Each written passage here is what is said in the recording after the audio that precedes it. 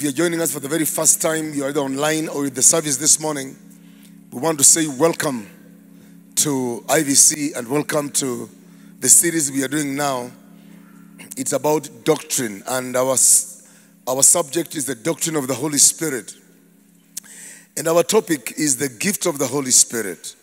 And our focus at this time, the teenagers are going to their class. Enjoy your class, teens. Teachers, make sure those teenagers are getting rich stuff. Make sure you're giving them food, spiritual food. Now, 1 Corinthians 12, verse 7. Let's have that scripture on the screen. I would like you to look at what the wording in that scripture. Now, can we read it together? What does it say? But,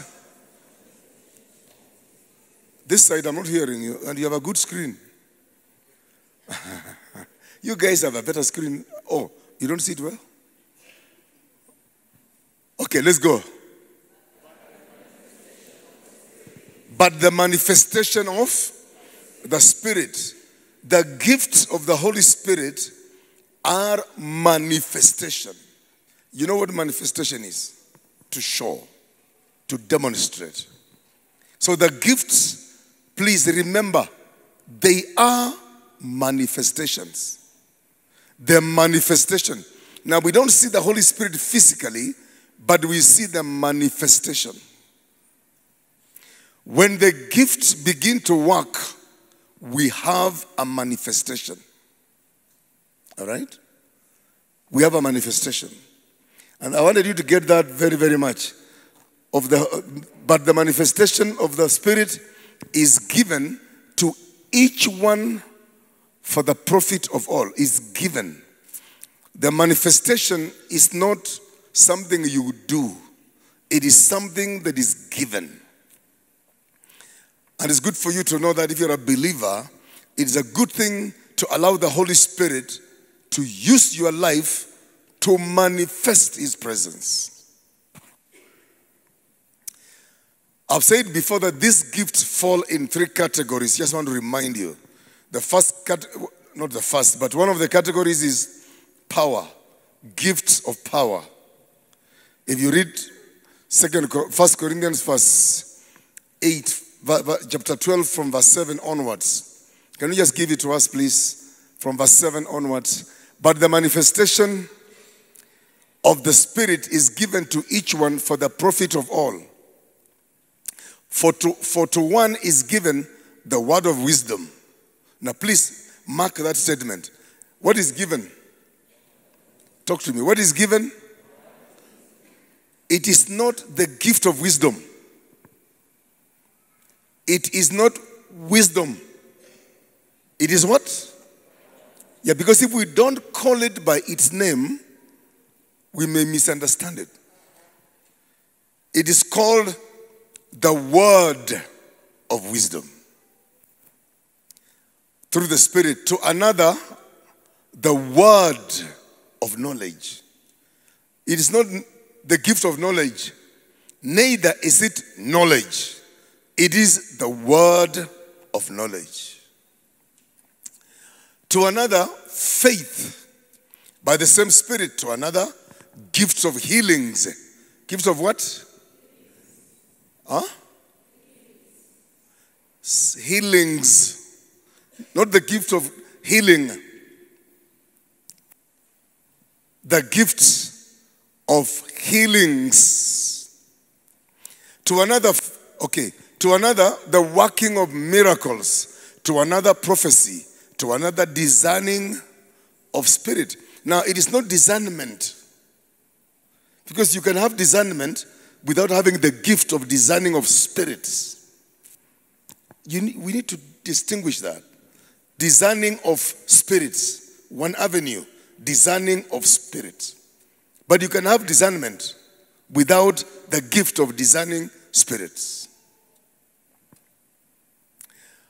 To another, different kinds of tongues. To another, the interpretation of tongues.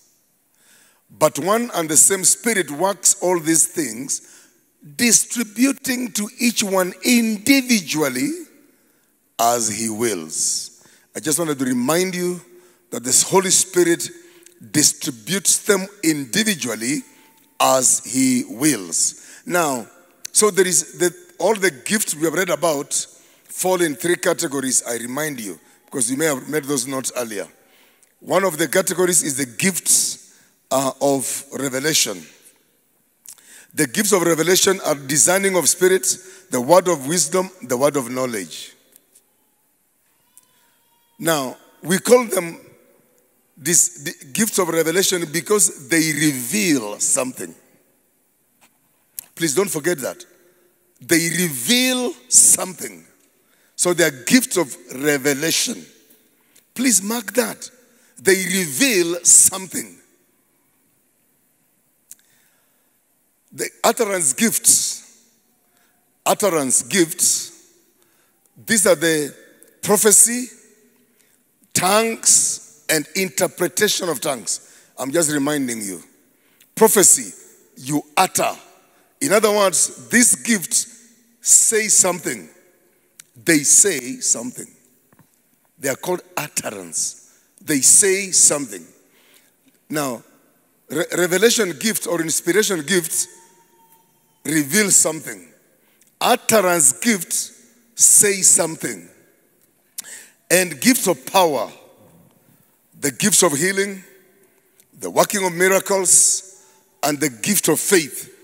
These are gifts of power because they do something. They do something. So the first one was they reveal something. The other one is they say something. And the other one is they do something. It's good for you to understand this difference. And we have handled with the word of wisdom, we have handled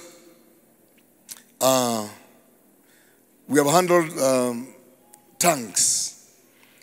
So we talked about tongues as a supernatural way of speaking in a language you have not learned, a language that is not human, or in a human language you have not learned in the normal way. When the Holy Spirit came upon them in Jerusalem, in the upper room, they spoke in tongues. But those tongues were the language of the people because the people heard them speak in their own tongues. But there is another tongue we speak which is not a human language. And those are tongues. And they bring forth information or a message that God wants to give to his people. Let's quickly look at the gift of the interpretation of tongues.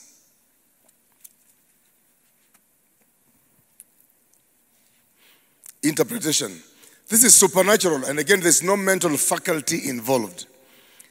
It's a supernatural verbalization of the meaning of the message just delivered to the church by a member of the body of Christ in a language he does not understand. It is supernatural. I think let's begin from there. There's no mental faculty involved. One person has spoken in tongues. We don't know what the person said. But there is this gift that is able to explain what the person said in the tongue we don't understand. It is a verbalization. It gives meaning to what was spoken in a tongue we don't understand. It is called the gift of interpretation of tongues. It interprets a message that God gave when somebody spoke in another language. And usually it calls for action. Most of the time, when we interpret tongues, you will discover it is calling for action, for something to be done with respect to what was spoken. I would like you to take note of the following concerning this gift. Please note the following. Number one, the ministry of this gift is to edify the church. It is meant to edify the church. It is not condemnation. It edifies the church.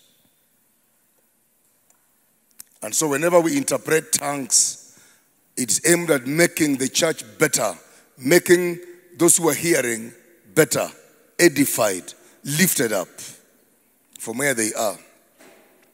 Number two, the interpretation of tongues is not a translation. It is not a translation. You know, a translation from one language to another, it is word per word. This is not a translation. You know, somebody can speak in tongues for a long time, but the interpreter can use very few words because it is not a translation. It is interpretation. All right? When I stand here and preach and somebody's doing Swahili, that's like a translation, although it could be interpretation.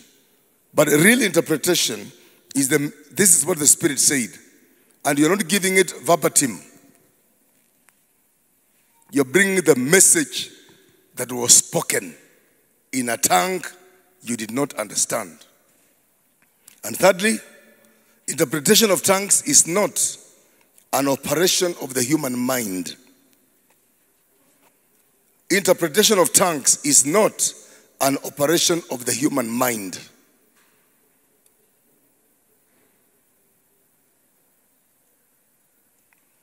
It is a functioning of the Holy Spirit through the human mind. So it is not just the human mind, but it is a functioning of the Holy Spirit through the human mind.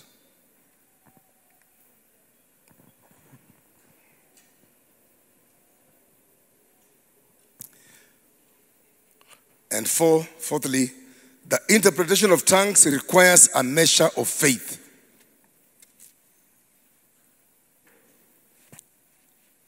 It requires faith. If you don't have faith, you may find it a bit of a challenge to interpret the tongues. You must have faith because the Lord reveals it to you in portions. So you need faith to be able to say what the person is saying. It is called interpretation of tongues. And if we are able to do this, then the fellowship of the brethren becomes very productive and effective. Because tongues are spoken and we are able to benefit from the spoken tongues. All right? Are you with me? So you need faith, and this is why you and me need to ask the Lord to give us faith in what we do. Okay, let me mention just one more briefly for a very few minutes. I said 15 minutes, I still have about 3, 4, 5. The gift of the word of knowledge. Verse 8, we have read that already in the book of 1 Corinthians. You know, the word of knowledge, the gift of the word of knowledge and the word of wisdom, at times many people confuse these two. The word of knowledge and the word of wisdom. The word of knowledge is a supernatural revelation by the Spirit of God concerning facts in the mind of God. In the mind of God in reference to people, places, situations, or things. Can you just give us the sentence from the beginning? The word of knowledge is a supernatural revelation by the Spirit of God concerning facts in the mind of God, not just in the mind of God in reference to people, places, and situations. God has something in his mind for people. God has something in his mind for places. God has something in his mind for situations.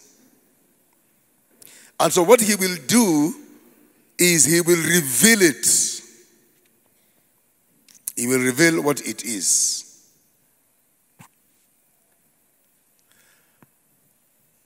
It is always about the present or fact about the past. The word of knowledge is always about the present or some facts about the past. The word of knowledge is not futuristic. It is present. Please, I want us to distinguish that. It deals with the present or some facts about yesterday or the past. I don't have time to go into examples, but when you look at the Old Testament, you know, by the way, it's good for me to say this. In the Old Testament, the Holy Spirit was given to prophets, kings, and priests. They're the ones who operated in the Holy Spirit. This is why, I'll give you an illustration. In 2 Kings chapter 6, we meet Elisha. The enemies were coming to attack the nation. But Elisha, by the gift of the word of knowledge, he told the king, they are coming. I mean, actually they came, sorry. They came. And he led them. They were struck with blindness. And he led them to another place. The king wanted to kill them. And he said, no, you cannot do that. So it deals with the present.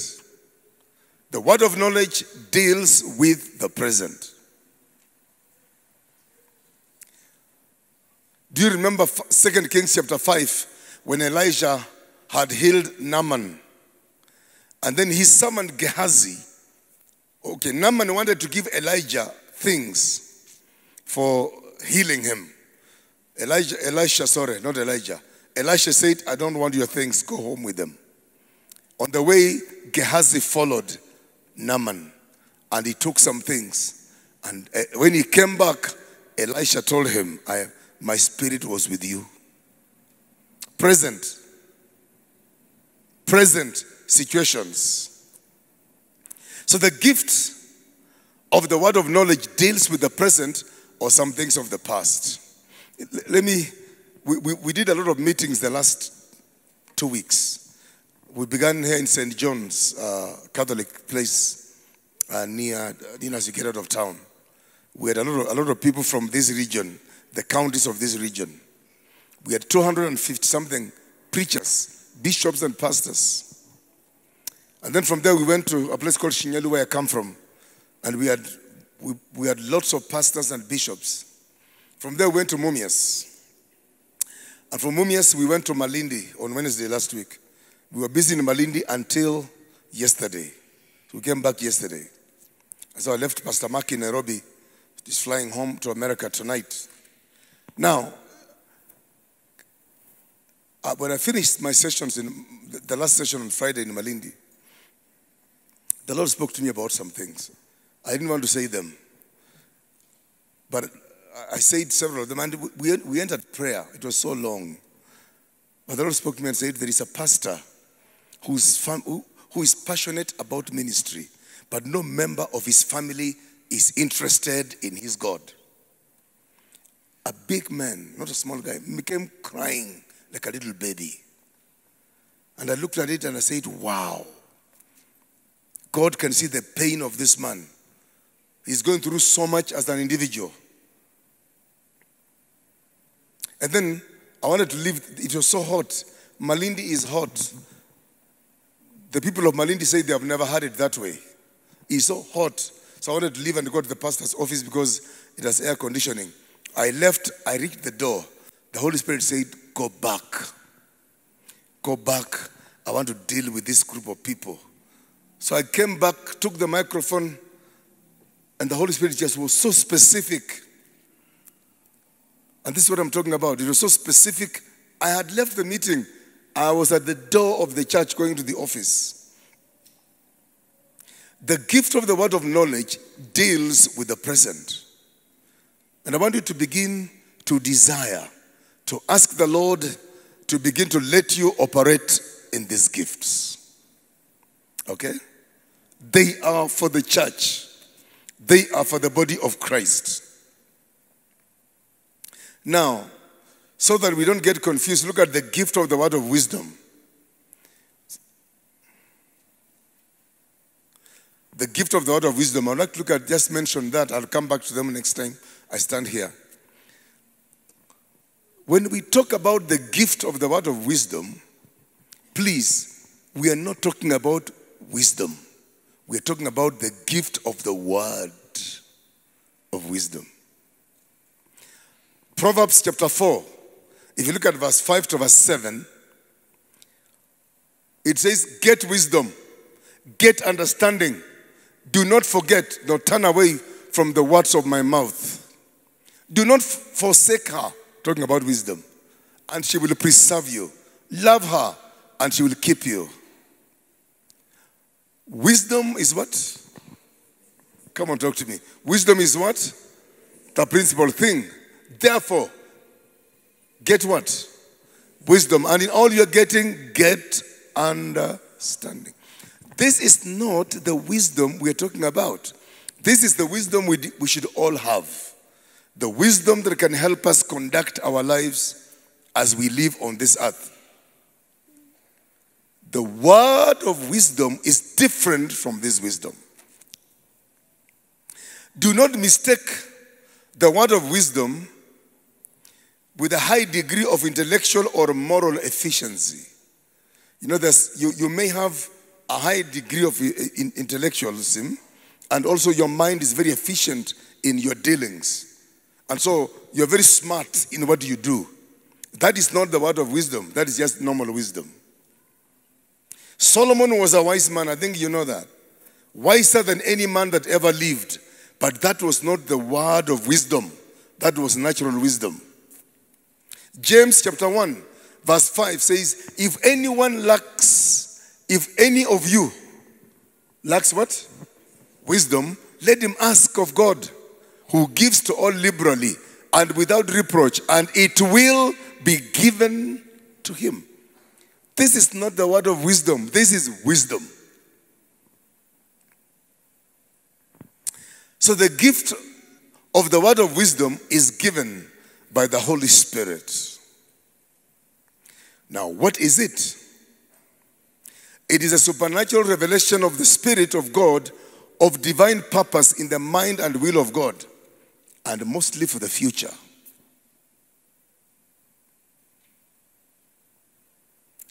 About the plans of God, particularly for the future. It focuses on the future. What is in the heart of God concerning a matter, but in the future? What is in the mind of God concerning a person, a family, a business, but for the future?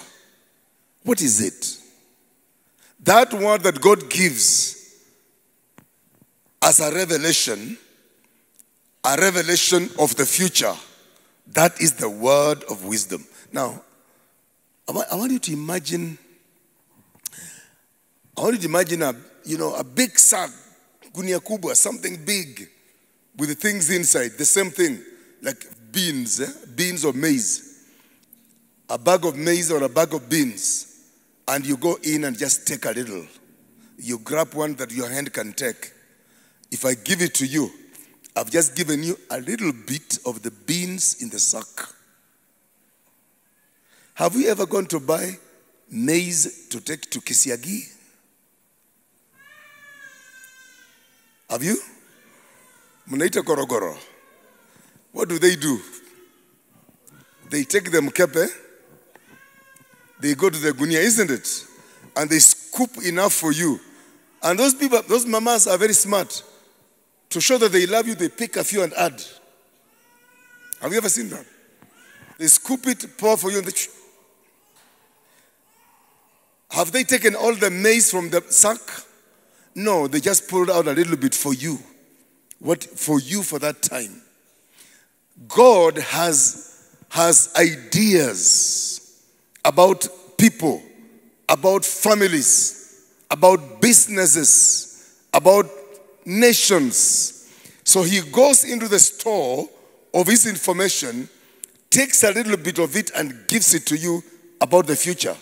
And that is called the word of wisdom. Clear? Because you need to understand that. He's not giving you everything. He's just giving you what you need for that time. And that comes in and helps you. When you get some time, please read about the churches of Asia Minor in Revelation chapter 1 and chapter 2. No, chapter 2 and chapter 3. When John was on the island of Patmos, by the gift of the word of wisdom, Jesus showed him the state of every church. The present state, word of knowledge, but also the future of that church, word of wisdom. So at times the word of knowledge and the word of wisdom will function together. So he speaks to the church in Ephesus, tells them their present challenges, but then at the end, he tells them about their future. My brothers and sisters, I'll come back to this when I stand here next, because you need to understand this so that you are not deceived.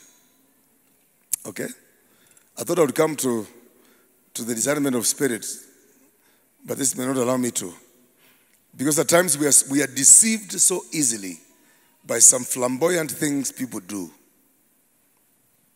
We don't even know, is this wisdom, is this knowledge? But from now, I want you to know the word of wisdom takes you into the future, speaks about the future, what is coming. The word of knowledge speaks about what is on now and maybe what happened previously. With that distinction, then you are able to understand what the Holy Spirit is talking about over your life. Are you blessed this morning? Come on, are you blessed today? Let's all desire the gifts of the Holy Spirit. Let's all desire even to prophesy. This is my cry. May we speak in tongues in our cell groups and let somebody interpret. If we allow this to happen even in our HBCs, even when you come together as departmental leaders, or you come together with friends of yours who love Jesus, and you just pray together, and in the prayer the gifts begin to work, humanity will benefit. The church will make a difference in people's lives. Hallelujah. Let's just bow our heads, and can you just take a minute and just hallelujah. Holy Spirit, move me now. Make my life whole again. Spirit, move over me. Spirit, move over me. Can you just take a minute, tell the Holy Spirit, I desire the gifts of the Holy Spirit.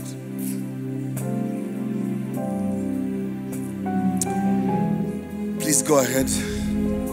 Just tell the Holy Spirit, I desire the gifts of the Holy Spirit.